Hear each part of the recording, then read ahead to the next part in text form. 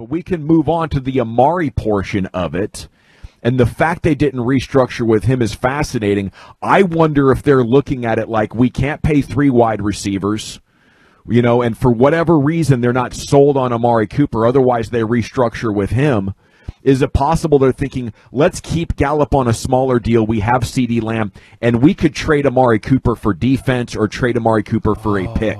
And now you'll let me pick a wide receiver, right? Yes, I'll let you pick a wide receiver. Absolutely, you could take another one either at 10 or in the 2nd or 3rd round. If the defensive player is not there at 10, take a wide receiver, trade your wide out for a veteran or another pick to get defensive help somewhere else. Yeah, I think you're reading the tea leaves right. Sorry, Brian. I appreciate you. But if you watch us on the online, when my stuff freaks out, I just pat myself in the ears to let you know that I'm dead for the moment. I was trying to get you there. Sorry about that. I slipped back in. You're reading the tea leaves right. You've got to be, because Amari Cooper is a young wide receiver that's been really good for the Cowboys. And if you need to clear space, that's a pretty safe way to do it. And the way they structured his contract initially was 2 years of it is guaranteed, and then it's over. The next 3 years, if we want you, we can keep you. If we don't, they're just dating this dude. He's a top 10 wide receiver. Yeah. I don't get it. Right. So they didn't move his money, so they are keeping their options that after this year, if they wanted to, they could move on for Amari Cooper, who does have value, and they could do it with no monetary hit, basically, right around zero. And I mean, surely that's intentional, that they kept that possibility alive. Yeah, we talked about it the other day that, what's the best plan of attack? And it was, hey, don't do the defensive end, don't do the running back, don't do the linebacker. Figure out ways to maybe move with Amari Cooper because you feel like that he gives you the best value. Well, what they just told you is like, no, we're going to continue to have the flexibility to move on from Amari Cooper if we have to.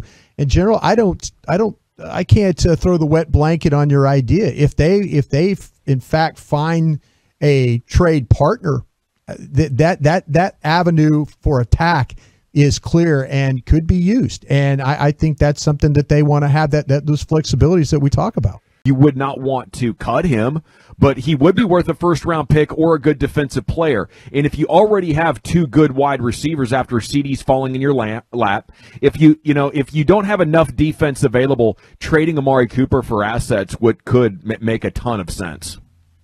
Maybe we need to see, because I like the theory, if it makes you better, it's great.